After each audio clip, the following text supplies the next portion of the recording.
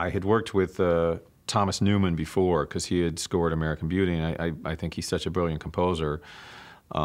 We asked him to compose the music first, just to compose a 90-second piece of music. Well, I mean, I'd met Alan Ball during American Beauty, and I certainly loved his work, and he called me and asked me to see a pilot for 6 Feet Under, which I was happy to do. Usually, you do picture first and then you add music. We did it the other way around just because, I think basically because we didn't have any idea what we wanted picture-wise. And then the way that Tom likes to work, which worked well with us, is that he would sit down and talk with us, and then he would go off and come back with a CD on which he had burned in like 15 sketches. These would be like 30 seconds or so of music, not with a theme melody written, but with totally different textures, sounds, colors, and just sort of feel what kind of groove struck us intuitively as the right tone for the show. We talked about, you know, starting with a kind of something kind of that evoked something celestial or heavenly, which was always for me, I guess, kind of a raised fourth degree.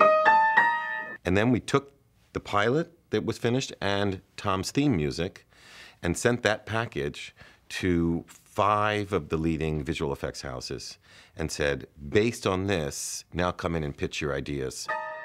When Digital Kitchen came in and they had storyboards and everything of basically what is the main title sequence now, they had 4 or 5 different concepts, and we took a piece here and there from the other concepts, but the main concepts with the tree and the sort of the hands coming apart, and that was theirs from the very beginning. And I remember looking at that and thinking, that's so elegant, you know, and it's so cinematic and it's so unlike TV, you know, and I just sort of went, I really love that. One of the things that we wanted to achieve in the title sequence, which was, one of the reasons that we let the pitches come to us and that we encouraged Digital Kitchen to go their own way and come up with things that were beyond anything we had suggested, was that we wanted something that you would see week after week after week and be entertained enough to keep watching.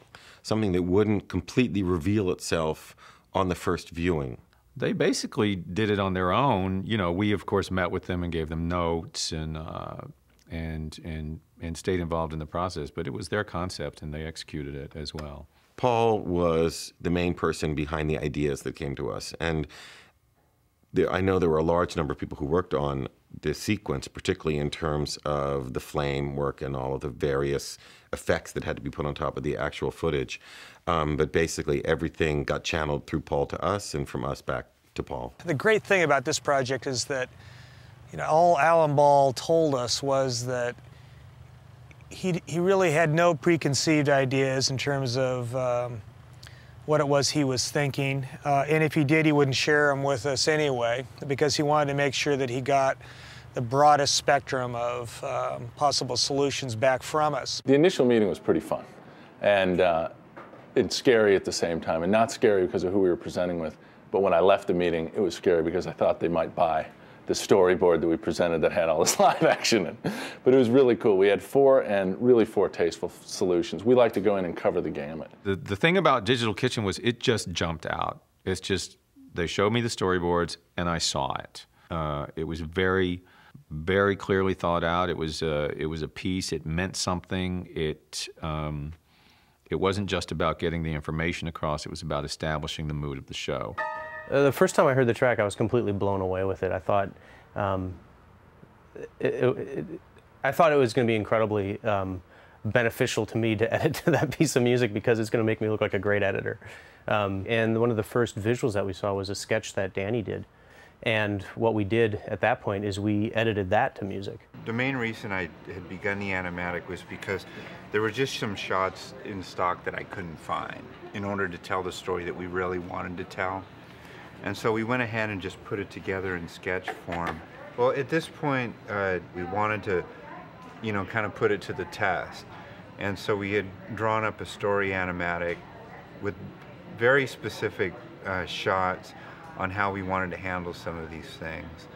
This whole, you know, where the mortician would travel, you know, what would happen after a person's placed into a casket and goes in a hearse, and You know, what would the scene be like after the hearse was Tanner Cemetery, for example? How the type would appear on a tombstone, and then the closing shot. I mean, maybe it's a thing where it's a casket going down into the earth.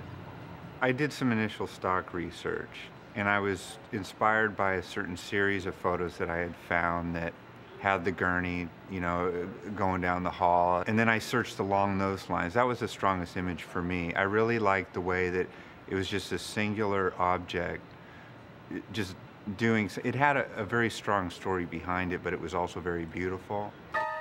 If I remember correctly, those feet on the gurney were part of their original storyboard. And I loved the fact that the actual titles themselves, the actors' names and the name of the show and the various production staff, was, I felt like the typeface was very elegant and it was smaller. You know, a lot of times in TV sequences, it's very big, or you have to see the actors' faces, and that just felt so recognizable. And what I liked was the understatedness and the elegance of Digital Kitchen's approach.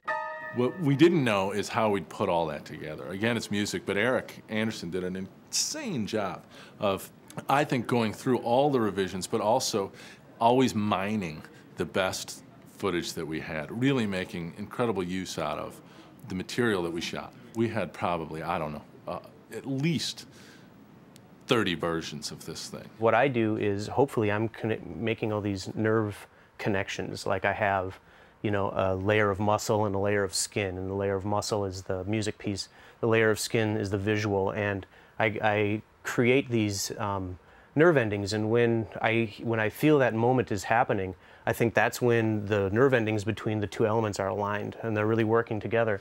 But there are moments there that just feel like something's happening, you know, something bigger than the audio, bigger than the visual is happening here. They're working together to create this thing. I feel like the title sequence really captures the spirit of the show. It's as if every single image works so perfectly with that music. And I think that has to be partly because it was designed with the music already in mind. There's that moment where the wheel on the gurney turns just as the percussion track kicks in.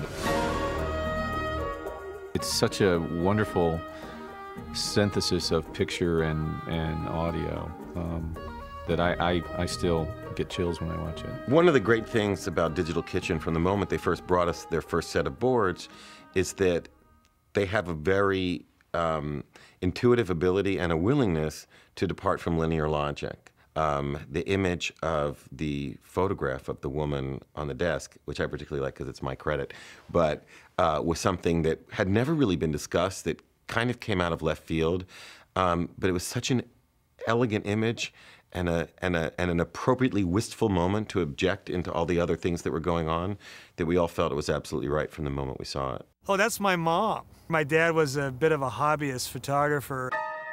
There are so many images in the title sequence that I just adore, but the one that really remains with me is those two hands at the beginning, and when they pull apart, they go to slow motion.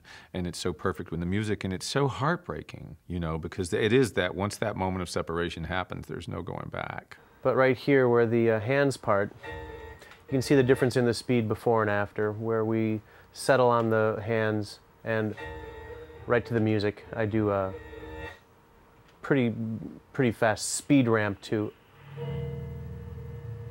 emphasize how they break apart. To me, that's what the music was telling me to do, and I was really happy with the moment it created. It really makes the drama of the hands parting emphasizes that even more with the speed and the pause. This is another section that would we could say, we talk about the whittling away process of not only shots but actual imagery in the shots.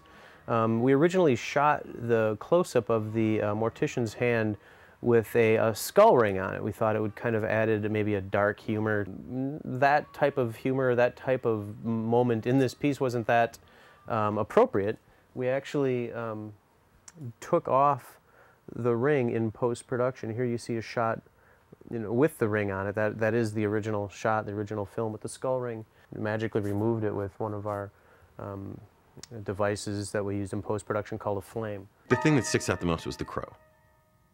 that the picture of the crow, that the crow flying, the crow standing on the tombstone, was something they had come up with very early.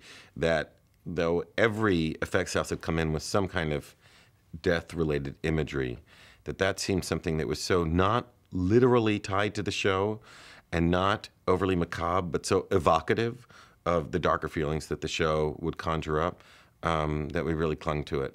Well, the thing that we discovered about crows is that it is illegal to film true crows in the United States for commercial purposes. And the problem with the crow is it was like not very well trained. It was actually a pied crow. It has a white chest, so you paint the chest black so that it looks like a crow and you can use it. And it had to be on a leash because it didn't want to fly. So for all the close-ups and stuff, we used this crow, and it worked out fine. It was great. The other image, I think, that came out of those first boards that they submitted was the tree. The tree, which has become really our logo. And the idea of a single tree, standing on a kind of a flat, barren horizon with a big foreground of the grass, of the hill. And then the concept of the tree spouting some kind of roots. I think originally it was more like roots, but that would eventually envelop our title treatment. It's so simple, but it's nothing that any of us ever could have thought up, and it just seems so right from the beginning. Oh, the tree was by far the hardest thing to find. We started weeks early, knowing that it would be really difficult. It was the dead of winter, and we were looking for a tree with leaves, of course. And then the other thing is Seattle is covered with evergreen trees. It's just extremely difficult to find an empty hill. So whenever there was a designer free from another project, we would just send them out driving aimlessly, please find a tree with a Polaroid. When people started coming back with the same pictures of these kind of little pathetic trees, I knew we were never going to find a tree and a hill in the same place. So this is the infamous Kite Hill. What we thought was going to be an easy thing, finding a lone tree on a hill, ended up being rocket science. So finally, the day before, really, we were planning on shooting, this woman, somebody contacted somebody who contacted somebody, and she wanted this tree cut out of her yard, and we paid her the $400, and we had the perfect tree for our hill. It was amazing. We were so lucky. Then the very next day, they came and cut it down early in the morning, like 8 o'clock in the morning, and they took it to Kite Hill, which is just like 15 minutes from here. Oh, I think it's thrilling. I look at it 100 times and I go, is that my tree? I believe the last piece to be completed, and the one that was the subject of the most mutual frustration and time consumption, was the flowers. For that, we drew from another board we developed that was based on a classical American painting of this young woman holding this rose called We Both Shall Fade. The concept was to shoot funeral flower arrangements time-lapse as a symbol of the transitory nature of life. Anyway, after establishing how long it took for them to wilt, we hired a motion control operator, then rigged and photographed the wilting arrangement via stop motion over about 10 hours. The flowers wilted, but they didn't turn brown, so we took the sequence into the flame to shift the color and emphasize decomposition. All that footage was speed ramped to give it a sudden wilting quality.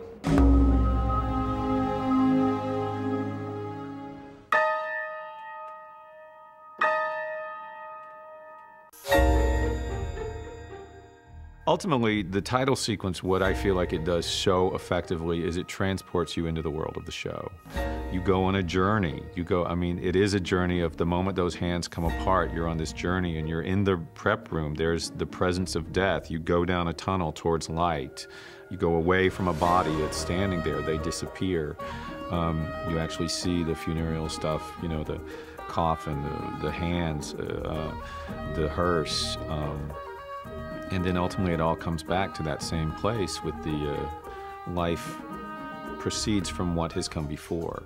I think the theme music and the title sequence encapsulate the show so well in a kind of branding way that all you need is the opening chords or the image of the tree, and it's so evocative, people immediately know where you are, what you're talking about. So I feel that I don't want to tinker with that, because we have something that evokes the show immediately for people, and in a very sophisticated and visually elegant way. Aside from the fact that they're, really nice people and they're incredibly professional, I just felt it was such a relief to say, here, do this. And when it came back, to say, oh, thank you.